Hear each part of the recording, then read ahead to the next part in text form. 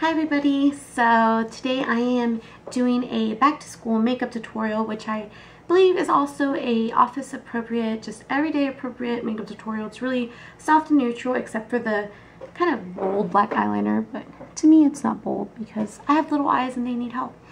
So yeah, back to school makeup tutorial. I haven't recorded a video in a really long time. I have been busy out in the world doing whirly things, so I hope that the quality of this video is up to your standards. Please let me know if there's anything that I can do to improve it. And the other thing I want to mention is that the only thing that I used in this makeup tutorial that I am not sure that is 100% cruelty-free is the BH Cosmetics 28 Neutral Palette.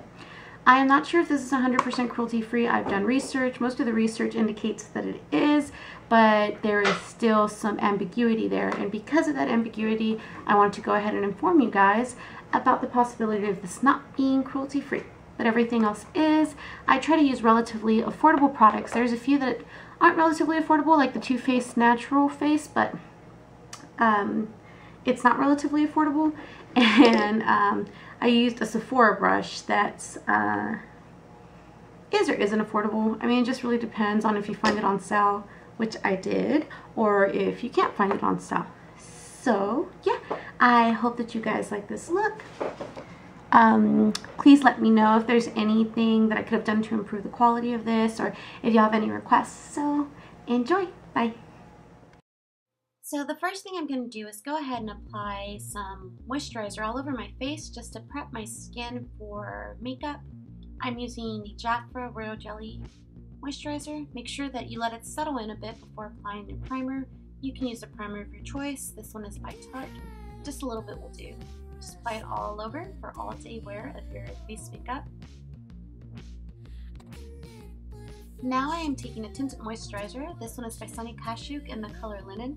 I recommend tinted moisturizer. I am taking a Sephora Airbrush foundation brush and just applying that generously all over my skin because I am not going to be using concealer, even though I should, but I'm not. I'm just applying that circular motions a little bit down my chin as well. Now I'm going to take my hands and with the heat of them just kind of push the tinted moisturizer into my skin and just going over a little bit of my trouble areas. Once more. Now I am taking an eye primer. This one is by Tarte. It's the Creaseless Eye Primer, and using my ring fingers I'm going to apply that all over my eyelid and underneath my lash line as well. Now I am taking a BH Cosmetic 28 Neutral Palette with a flat shader brush, and I am applying this iridescent pearly white on my mobile lid. I am packing the color on there because it's not very pigmented, and if you would like it to show up, I recommend packing it. Next, I'm taking these two skin tone colors and mixing them together and applying that as my brow bone highlight. Now I am taking a fluffy blending crease brush. I am taking this very soft cocoa brown color and applying that into my crease in windshield wiper motions.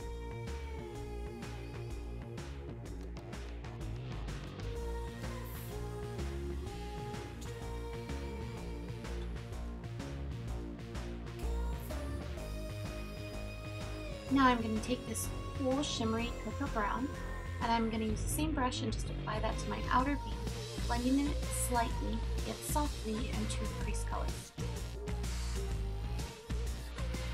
Now I am taking my Milani Shadow Eyes pencil and the color is Champagne Toast, and I'm applying that to my lower lash line as well as my waterline. I'm using my ring finger to blend it out. Now I am taking a slanted brush and I am taking a medium cool brown and I am filling in my eyebrows. Because it's a powder, it's going to be a very soft, very natural effect. Just go over any sparse areas and shape them if you need to. Now I am taking my Stila liquid eyeliner. This is an amazing liquid eyeliner that's really going to stay put all day. I have yet to encounter another liquid eyeliner that I like quite as much as I like this one. And I am creating a slightly bold mini cap loop. You can just follow your natural lash line if you like, but I personally really love eyeliners, so this is as natural as I can get them. Make sure it's even, because it's not cute when your eyeliners not even. Now taking any brown that you'd like, just go underneath your lower lash line. Now I am taking my Milani Runway Mascara and I'm applying generous coats to my eyelashes. I didn't curl them. You can go ahead and curl your eyelashes if you like. I have no eyelashes to curl, so I don't. I'm just going to apply a little bit of this to my lower lash lines. Lashes. Yes, my lower lashes. Now I am taking the Sephora Airbrush Powder Brush and I am taking a soft colored bronzer that complements my skin tone, and I'm going underneath the hollows of my cheeks and a little bit on the side of my temple and underneath my jawline just to kind of sculpt my face a bit. Now taking a slanted powder brush, I'm applying some blush to the outer portion of my cheekbone and highlighting my nose, my cupid bows, underneath my lips, and the side of my cheekbones. I am now taking a lip gloss by e.l.f. in Mauve, and I'm applying it generously to my lips to create a nice full appearance. This is the entire look, you guys. I hope that y'all liked it. Y'all have a nice day.